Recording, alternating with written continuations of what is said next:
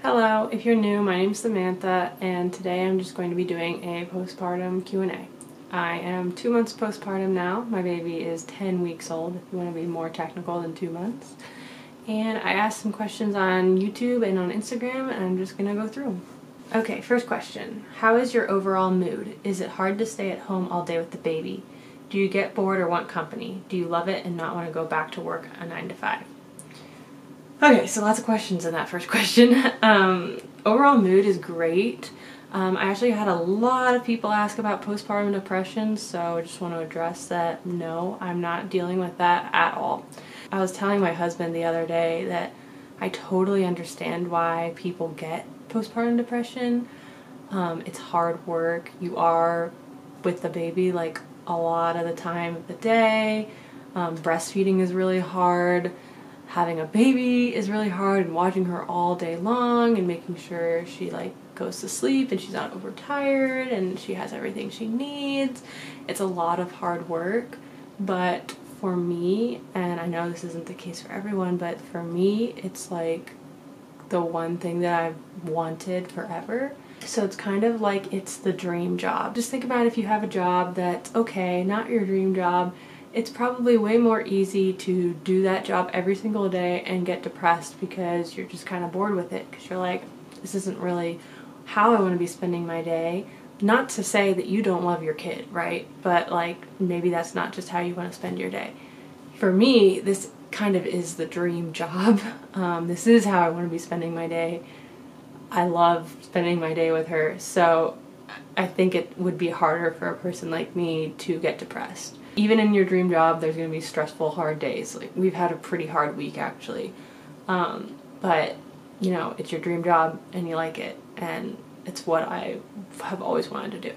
Do I get bored or want company? Sometimes I get bored, but not usually. I'm not really a people person anyway. I'm kind of very, very introverted.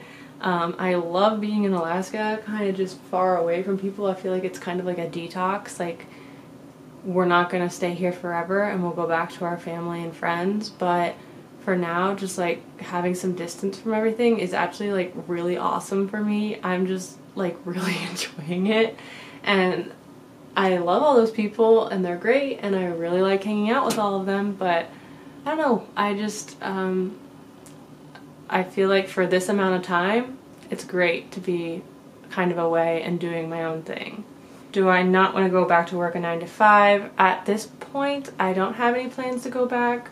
When we left Virginia, I had to quit my job, which was kind of silly because I was doing a lot of it remotely anyway. If they had let me keep my job when we moved to Alaska, then I'd probably still be working it, and I'd probably be moving back to Virginia to work there after this year. But, you know, I couldn't keep that job. So now that I haven't been at it, I don't really have any plans to go back to a 9 to 5, any 9 to 5, but that could change. I could get bored, things could happen. I'm not going to say that I'm never going to go back to it, but as of right now, I'm not. Is the darkness of winter tolerable? Yeah, I've actually had no problem at all.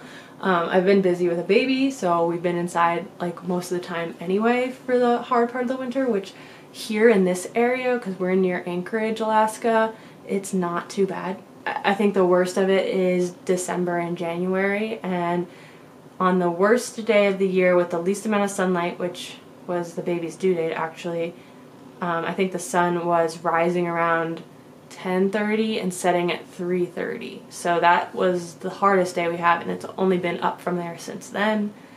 And yeah, so it was really only December and January that were bad, and now in February it kind of feels like normal winter days and feels fine. This is another frequently asked question. Are you getting post-pregnancy scans to make sure all is good? I'm actually in the middle of discussing this with my oncologist right now. We're just trying to decide what kind of scans that we want to do and if I will have to have an interruption to breastfeeding to get the scans or anything like that. So not sure yet, but talking about it, and I'm sure I will let you know if I have any scans. What's the hardest part about being a mom? So like I said, I love it. So I thought hard about this question. I think that the hardest part is probably when she cries, and I can't do anything about it. So she'll get really, really, really upset in the car when she can't see me, and it like kind of breaks my heart because she will scream so much for like 5 minutes, and she will soak through her clothes and soak through the car seat because she's so worked up. And then I go and get her out of the car, and she takes one look at me and falls asleep because she's just like, oh, all I wanted was to be able to see you. And it's like, I tried talking to her, I can't stop the car, right? Because I'm in a car. So I don't know. That's one of the hardest things, is when she's crying and I'm in the car and I can't help her. And then another hard thing that I wrote down is the constant calculations you kind of have to do, that I wasn't really expecting. Honestly, we don't really have a schedule yet because she's kind of too young for that. I kind of just go with the flow and do what she wants. But there are times when I have to be keeping like this constant calculation in my head of like, how much sleep has she had, when was the last time she ate, how long has it been between all of those things. Because sometimes you're trying to plan something, like you're trying to go out to eat or something, and so you're like, okay, what time do I need to feed the baby? What time do I need to leave the house so that we can have the lowest possible chance of a meltdown? Still, sometimes if you plan it, it doesn't go according to plan, but I feel like there are ways that you can do things to kind of try to prevent them from happening, and those are the calculations that I'm doing. Why did you stop Kisqali? Was it just because of the side effects? So Kisqali was my targeted therapy that I was on. It's also called ribociclib.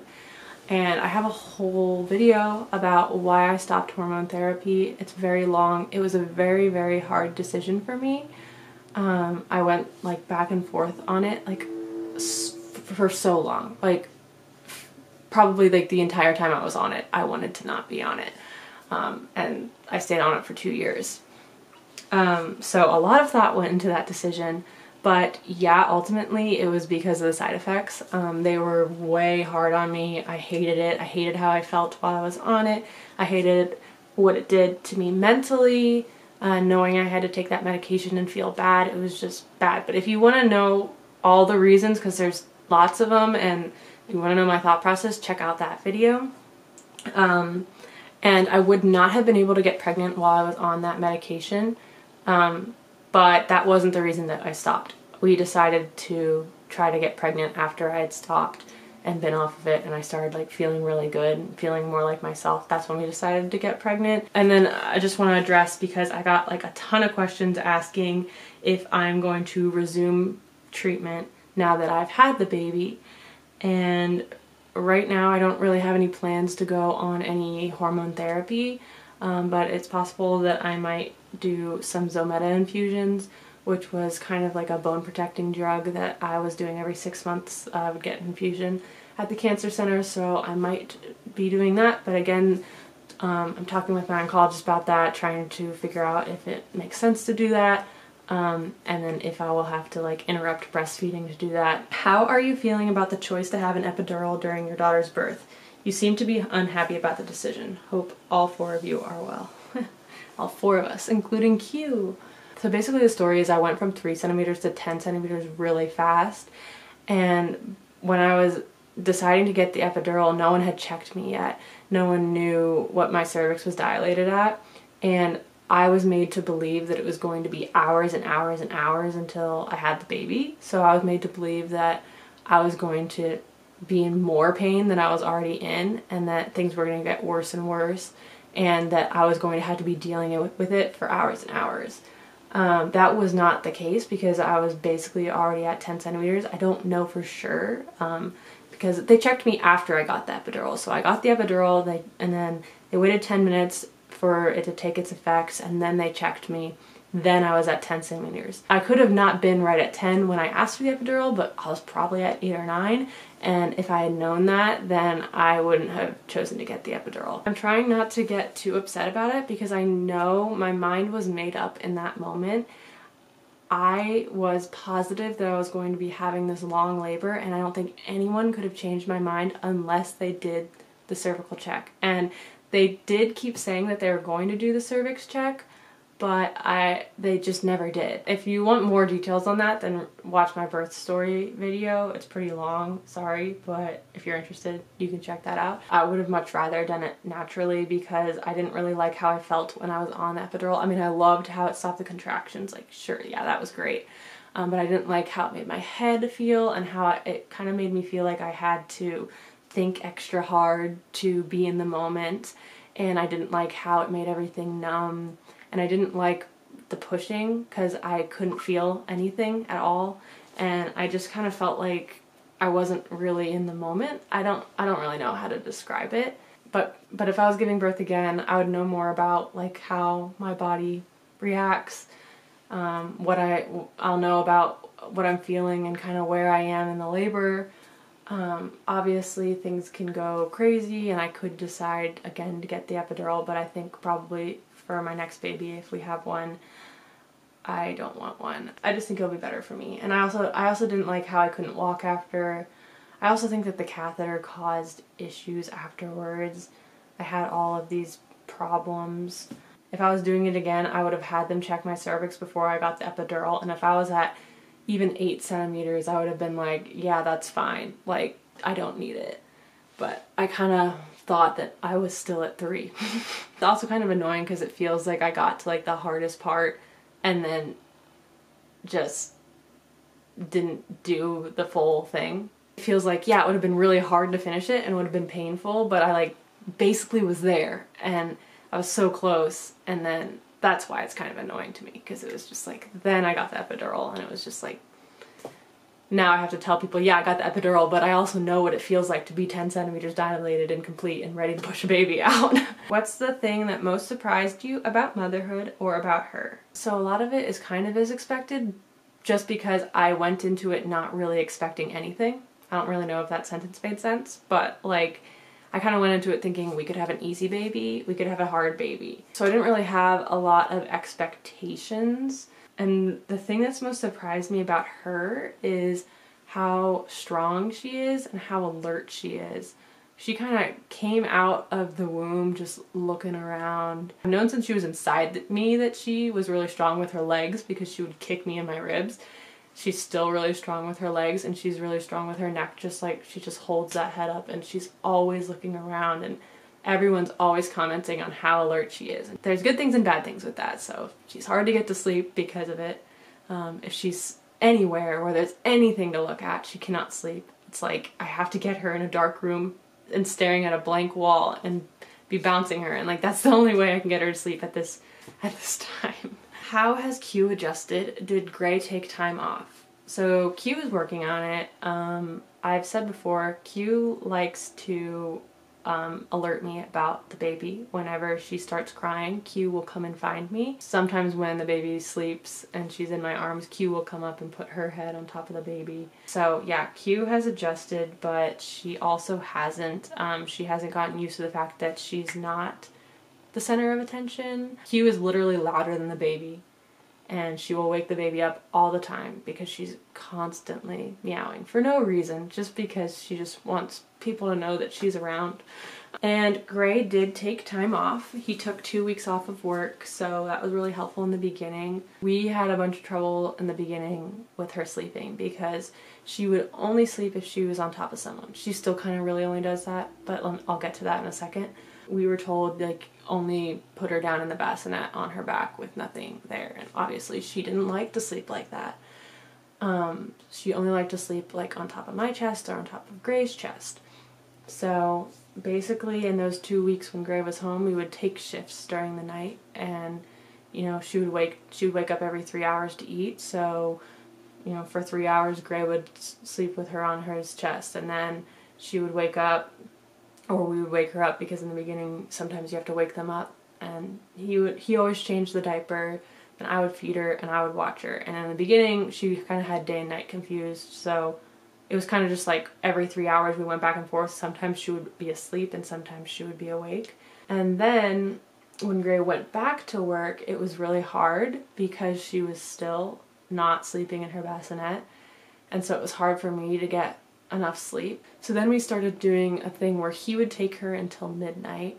I would sleep from like 9 p.m. till midnight, and that would always help me a lot get through the rest of the night. What's the wildest, most unexpected thing about postpartum you didn't know before? So, I thought about this one, and I think my answer is how quickly your body goes back to normal. So, there was like so much that goes on down there, right? And I know that some people take longer to heal. Like, you can have different amounts of tears in different places. You can have a C-section, which is worse than what I had. I need to go get her. She's here eating, but I only have like a little bit left, so I'll just finish this real quick. I had a second-degree tear, and it went in like weird places, so my OB was like, oh, this is going to be hard to heal. And it was. It took a while, but still, I'm so surprised at how fast it was. Like, everything kind of started going back into place. Breastfeeding was super painful, and I'll probably make a whole video on that, but like, that was the thing that I was still using my pain medication for. It wasn't for the stuff that it was prescribed for. An entire human came out of my body, so it makes sense that it would be swollen and that it would hurt for a while, but like, I was surprised at how fast everything went back to normal. Are you going to share your daughter's name?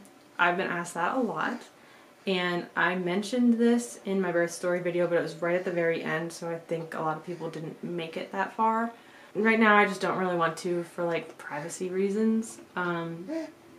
That might change. Maybe I'll decide I want to share, but as of right now, it's kind of my thing. I just don't really want to. So I kind of feel a little bit bad about it because I teased a little bit that like, oh, we're not going to know the baby's name until she's born. But at the same time, I'm not going to just share her name because people on the internet want me to share her name. Like, I'm going to do it if I feel comfortable doing that. And right now, I just don't really want to. And like I said, that could change. And I've gotten a lot of people asking why I'm not showing her very much and like not showing her face. And I don't think I've shared anything with like her eyes being open where you can like actually see her face well. And same reason, just a privacy thing, and I'm not trying to make this channel about the baby. It's still my channel. I just don't want to end up sharing too much and regretting it, so I'm just being really cautious and not showing much of her right now. And I'm sorry about that if you came here because you wanted to see a cute baby, because she's actually the cutest baby I've ever seen. And that's all I have for today. Sorry if I didn't get to your question. A lot of them were repeats or really similar, so I kind of tried to pick the ones that like were different enough. I might do another one of these later if you guys are still interested. But thanks so much for watching this video, and if you want to check out the rest of the videos on my channel, you should do that, and also subscribe if you want. Yep, that's all. Bye!